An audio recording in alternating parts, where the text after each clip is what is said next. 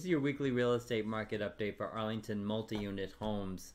Now, the multi-unit home market in Arlington is quite small compared to the condo or the single-family home market, so we don't have any activity this week for multi-unit homes. Also, as we approach end of year, sometimes sellers hold off a bit before putting their home on the market.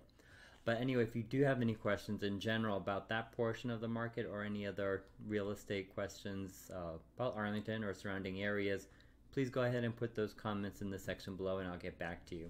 So please like this video and share it with your family and friends. Take care. Have a great day.